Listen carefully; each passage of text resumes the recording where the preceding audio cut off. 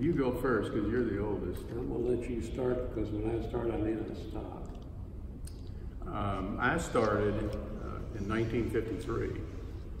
Gilbert McFarland had been here 1 year. He came in 52. I came in 53.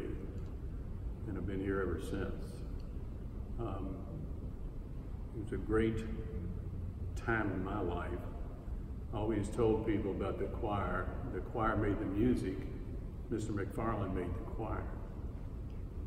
And he was a great gentleman, a statesman. He taught us obedience. He taught us how to worship and how to be a gentleman. Oh boy, that was noisy. I'm sorry. We got Gilbert McFarland from Watertown, New York. Right. And with trepidation, he wasn't sure what he was getting into when he came here because he'd only visited once. And at the time, the Roosevelt organ was still in place. I preceded Vance by at least 3 years. The Roosevelt console was right behind us back here, and they were in contract with Shantz Organ Company, the builders, to rebuild and replace the old instrument. Well, there's correspondence in the archives from Shantz to the former choirmaster, my choirmaster, Jack Rogers, about what was to go in the organ and where it was to be and the scope of the work. And then suddenly the correspondence changed to between Shantz Organ Company and Dean Orville Wicker, who was my dean. Okay. And then the next thing I know, there's this piece of correspondence from the organist and choirmaster of Christ Church Cathedral, Gilbert McFarland, making a couple of adjustments and finalizing what that organ was going to be. Well, that letter was written on stationery from Trinity Episcopal Church in Watertown, New York. He hadn't even gotten here yet. One of the things I remember as being a choir boy was the initiation part. They had in one of the back rooms, they had mats, like tumbling mats. And I don't know at what point in your first career but they would take you back there and your shirt would come up and all of a sudden we'd have 10 guys over there beating on your stomach, calling it red belt. So if it wasn't that, you might get stuffed in a locker. They push you in a locker, shut the door, and leave you in there for maybe 10 or 15 minutes.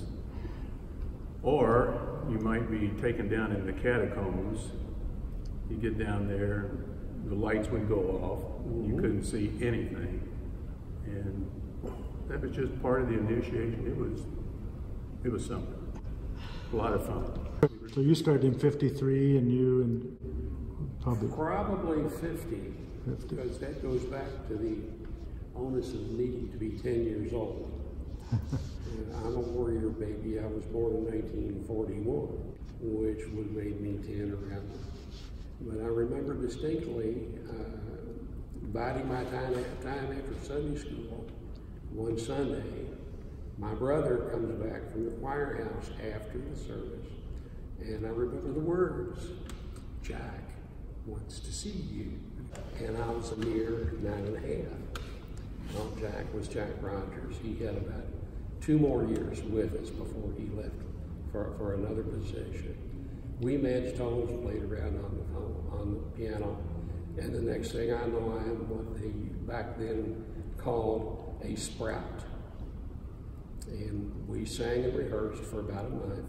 Then we were allowed to join the choir in church. That was roughly 1950. And I remember that I shared with you earlier, we always had confirmation of Bishop's visitation on Palm Sunday. Well, I was confirmed in this church Palm Sunday, 1953. If you check the church records, 1953 was the last year that we had Bishop Klingman. In fact, Bishop Klingman signed my confirmation record. Well, it was also the first year of Bishop Marmion. We had a suffragan and a coadjutor. So when I went to the communion rail, it was Bishop Marmion who mashed on my head. How many boys were in the choir? That was sort of the secret of made the choir work. Unlike young ladies, God does a nasty trick on young boys. It's called puberty. He takes our voice from us. Right. So on a good run, a youngster from age 10 will have a very good treble or soprano voice for about 4 to 5 years. So the goal was to have 4 classes, freshman, sophomore, junior, senior, with probably 4 voices in each class. That way the choir master knew that each year he was going to lose 4 to 5 voices. So the goal was to make sure he had 4 or 5 new voices coming in. Age 10 solved 2 things. First of all, believe it or not, there was a waiting list. Kids wanted to be in the choir. Right. Secondly, it was an old choir master rule.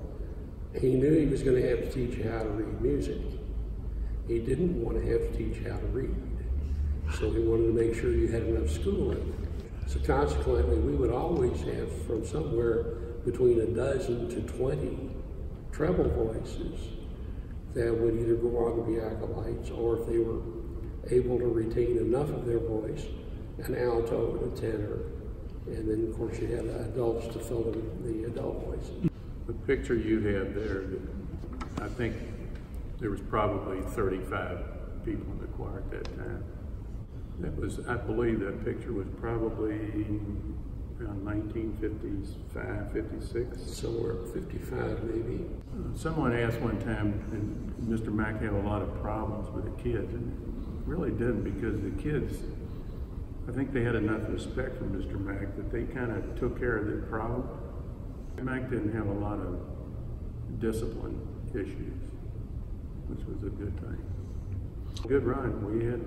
We had fun. Had a little incident one time with snowball throwing at cars that the gentleman didn't appreciate, and came chasing us into the church and the choir room. Mr. Mack stood up and said, "My boys wouldn't do that. You must be mistaken." You rehearsed in the room that's still the choir room? No, what is now referred to as Dean's Hall, the choir house. Big rehearsal area, a library, choir master's office, vesting room, and a small basketball room. Tumbling room. And when we were discussing one time how much space was dedicated for that purpose, Mr. Mack pointed out that the cubic foot area that we rehearsed in loosely equaled the cubic foot area that we're sitting in the chancel. So it made it a very good rehearsal area. Before the renovation of the diocesan house, the Cathedral house had a main room on the main floor. The second floor, divided into Sunday school rooms, was actually an auditorium with a stage, curtains and risers. The third floor was a balcony for the auditorium.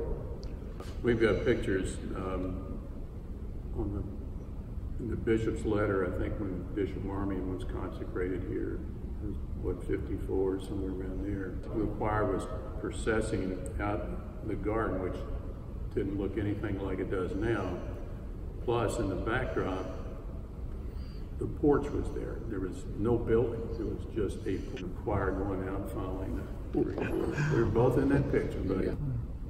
Do you have any favorite anthems? That's an issue I have sometimes. I don't feel that we dig deep enough back into the library, the music that we sang years and years ago. People want a little bit more modern stuff, if you will. But one of my favorite Christmas anthems was Born Today. Sveilig, ODA, yeah. We did it several years as a men and boys choir, and when John Cantrell was here, he had an adult choir, that made the first CD that we put out. We rehearsed and rehearsed and rehearsed this failing. It didn't make the cut, but yet as youngsters we would do that every Yes, it's tough. Tough piece of music. I said something to Daniel way back. I said, it'd be a good anthem to bring out for Christmas. He said, we might do that. Folks don't realize that we were pretty much on the cutting edge through our history. Music, obviously, because we devoted a tremendous amount of time, but especially from Alan Bartlett's years as dean, when we were going through prayer book revision. If there was a trial service, if there was trial music, if there was anything coming down the pike, it got done here.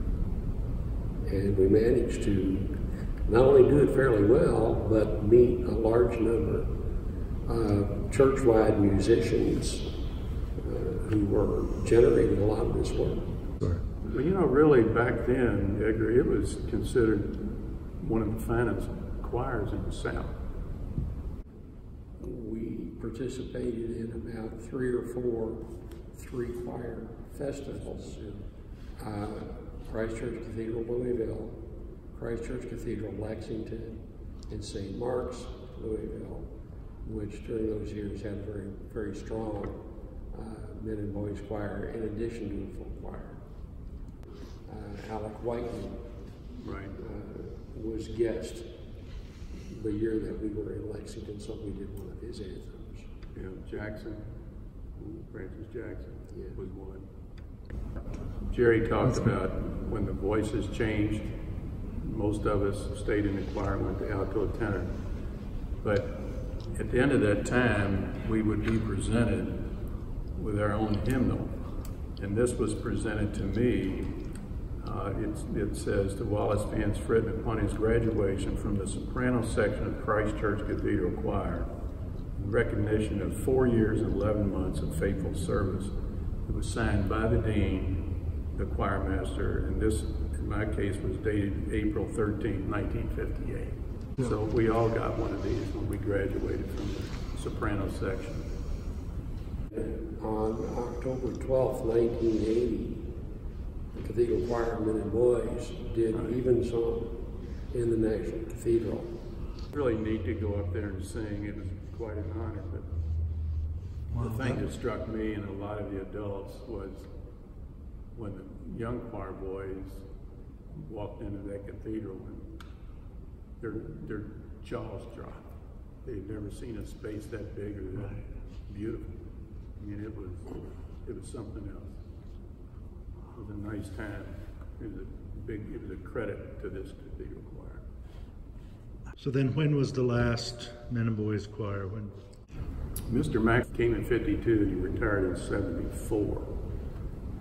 So I can't remember how much longer it went. Maybe till like 1980 maybe? We were over 90 years when it finally changed.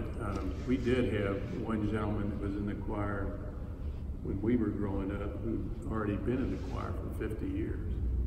It was Alvin Cornwell. And just an old, stately gentleman. We've had a lot of good people.